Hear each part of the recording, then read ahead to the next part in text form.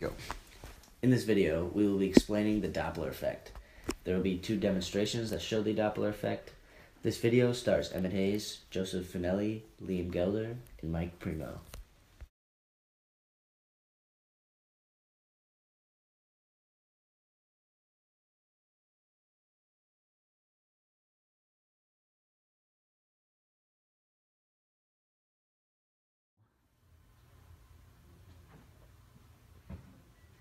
Hey, how's it going? Good, dude. What's up? You know, I got this topic on my mind. What is it? What's the Doppler effect? Well, Hey, how's it going, bro? it's going pretty good. Oh my god, gun!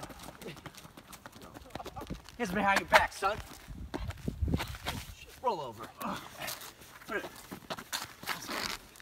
Oh, God. Let's go, chump.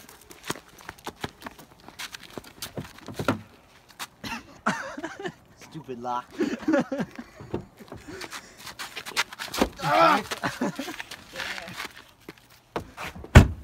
Chumps. Oh, hey there. What am I reading? Oh, it's a book of physics. I'm in the chapter about the Doppler effect. The Doppler effect is an increase or decrease in the frequency of sound, light, or other waves as a source and observer move toward or away from each other. The effect causes the sudden change in pitch noticeable in a passing siren, as well as the redshift seen by astronomers.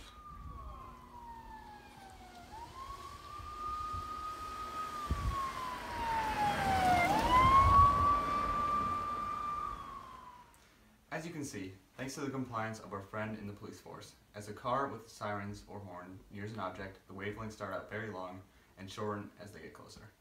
As the siren passes the object, the wavelengths are at their shortest.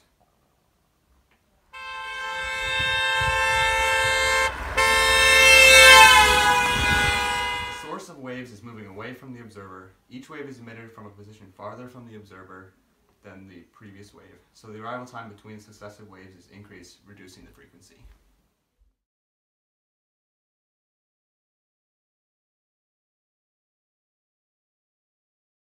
Hello, my name is Mike, but my friends like to call me Mike and Ike. I'm here to tell you about other real-world applications of the Doppler effect. These include Doppler radar, radar guns, and sonic boom.